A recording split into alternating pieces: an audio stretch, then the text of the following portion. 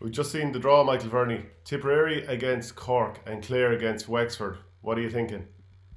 Sure, we knew Davy was going to end up against Brian Law, and I think all the Clare people. I see Derek Lynch on Twitter. He had kind of resigned himself to the fact it was going to happen, and there was no need for a draw to even take place this morning.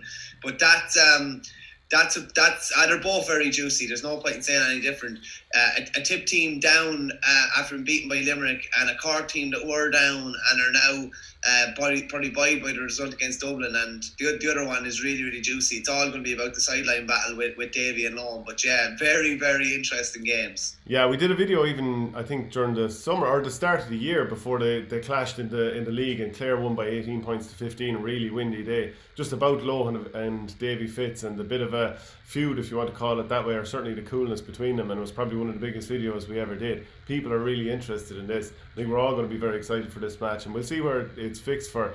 Tipperary against Cork, there's sort of a familiarity with this. It's almost like Everton against Liverpool, a bit of a friendly derby, but generally very, very entertaining.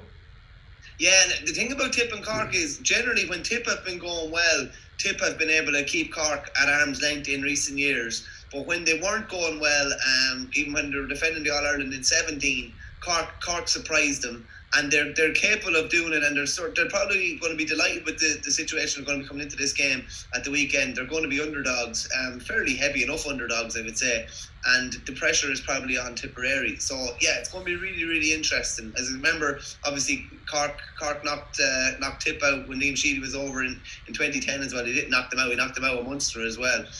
So that's kind of 10 years on from that. It's going to be very, very interesting. Cork back on the comeback trail. Would have been happy enough with how things went at the weekend, just kind of a different attitude. Tipperary have probably been stewing for the last couple of weeks, probably brooding, and I'd imagine there's going to be a few changes and there'll be a different team against Cork at the weekend. But yeah, it's going to be really, really interesting. Yeah, and I wonder about the venues too, because if you're Tipperary and Cork, whoever comes through, the same with Wexford and Clare, you'd probably like it to be at Croke Park if you've got aspirations of winning an All-Ireland, because Wexford have already had a game there, Kilkenny have already had a game there, Galway are going to have their second game there, as will Kilkenny. So do you think that there's any chance of it, or do they go more local? Could be tricky enough, because the Leinster final is in Croke Park on Saturday, and there's a Leinster football double header I think next Sunday. So it could be tricky enough unless they're played early on Saturday. I suppose a lot will have to do with TV times and things now as well, because one or both could be on TV at the weekend. I'd say, like, people who will be scrambling nearly to show both games from a Clare Wexford point of view. TV cameras are going to want, to see whether Lohan and Davy shake hands, and they'll be asked beforehand and asked after about their relationship or whatever. So that's interesting. Obviously, Tip Cork is always going to be interesting. And the fact that they're playing in the Munster football final as well, the way things worked out, is really, really interesting too. I think from a hurling supporter's point of view, as a Tip man, it's probably not the best draw.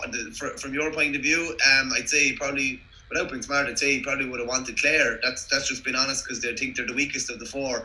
But from just a general hurling fan's point of view, you're absolutely delighted. It's 8:45 on a Monday, and you've got these two unbelievable games to look forward to, as well as the Leinster final at the weekend as well. Do you think that Davy Fitz went like this when he saw Clare coming out, or heard Clare coming out of the hat, John Horan calling it there? Not to mention his selector, Brendan Bugler, who obviously soldiered with a lot of these Clare players over the years. Yeah, no, I wouldn't say if there was any motivation needed from Davy's point of view, and there rarely is any needed. He definitely won't need any now. And without being smart, Shane, as well, from their point of view, I would say at least they didn't draw Tipperary. If I was thinking Davy, I'm thinking, yes, the horrible local element to it, of the horrible week in Clare, listening to people if I'm out and about or anything like that. But based on how Clare have played in this year's championship, I would say Clare are the worst of those four. So I think it's from Wex's point of view, it's the best draw that they could have hoped for. And from a Clare point of view, and they've probably taken a fair bit of flack since the Limerick game for the lack of help for Tony Kelly. And after the weekend, they just got over the line against Laois and were unbelievably heavy favourites to win that game. So they should have a bit of motivation to bounce back as well. But from Davy's point of view, it is probably the best draw, taking out all the other kind of elements of it. So it's a great chance for them to bounce back as well. Yeah, in some ways it's nearly the best that Clare could have hoped for as well, because Cork are after coming off a decent win over Dublin, and I'd say confidence is up a little bit. Wexford are after coming off a heavy defeat, and in much and all, as Clare have conceded heavily against Limerick and then were very unconvincing against Laois. They have at least put up big scores. Based on what we saw, I'd imagine David McInerney would get off suspension, and they beat Wexford earlier this year. So there's no reason that they can't feel like they can make a push for this. No, definitely not. And if you look at it, they haven't conceded a goal yet, despite they have conceded. Sorry, I'm saying they didn't score a goal the other day. But they'll be looking at, this will be a big kind of. The Wexford aren't going to threaten the goal that much, so I think it could be a big kind of. We could be in for a big kind of another 24, 25 points each kind of a game. That type of a high scoring game. And like if you look at how Lohan sets up and how they play compared to how Davy plays, they're polar opposites as well. Lohan would be playing a more traditional, I would say, an agricultural kind of a game plan, whereas Wexford is very nuanced, I suppose is the only way of describing it. And people were thinking it was a bit too much against Galway, and they were kind of overdoing their short passing game. But it's a clash of styles. It's going to be maybe a clash of egos to some extent on the sideline as well. Different types of characters. Lohan, the more reserved type of character. Davy, probably, I don't know, a bit more vocal media-wise maybe than Lohan. It's going to be a completely different type of clash in nearly every aspect, but a really, really interesting one.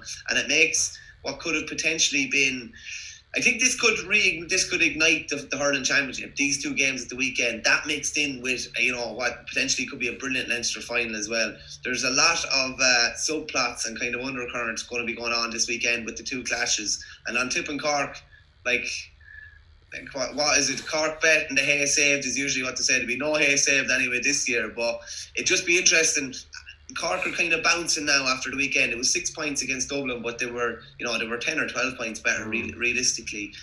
So they're in a totally different place. It's amazing what a week can do, and that's it's going to be a great weekend ahead. Well, I expect that to be an absolute shootout, and whoever wins between Tip and Cork, they're going to have a bit of confidence back. Like for Cork, it would be a second win in the bounce, but they're actually going to be playing 3 weeks in a row now, and Tipperary had a couple of injury issues.